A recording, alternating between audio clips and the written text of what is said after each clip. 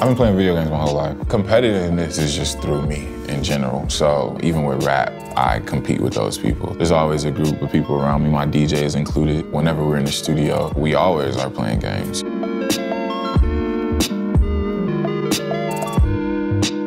My name is Jason Jenkins. I go by Mick Jenkins. I am a writer, I'm a rapper.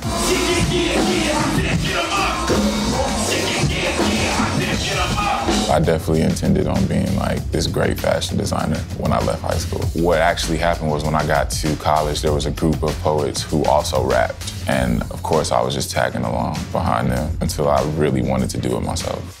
When I was younger, I definitely was so focused on being different that I just kind of wore whatever. And I reinvented myself. After I left college, I'm a lot more refined now. I really just like clean stuff, classic American stuff, and then something different. And there's a funky color. I'm just trying to look good, trying to look clean, because I got stuff to do today. I want to move.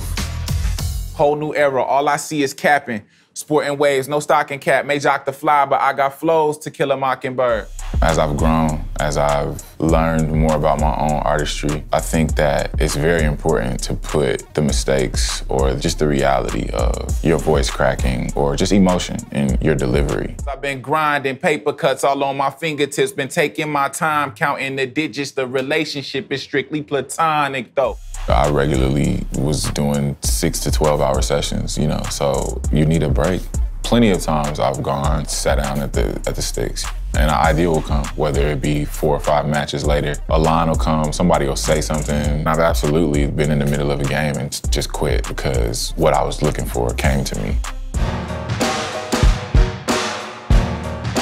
Chicago as a city, I think, will always remain inspiring for me. It is very colorful, it's very big. The way I came up was kind of leeching off of a community studio on their downtime or taking their break to like play the game or like refresh their mind. Then I was still away to the booth. It's a part of why I play at the level that I do now, because sitting around losing to them all the time wasn't fun. For us, it's definitely a very consistent part of the creative process.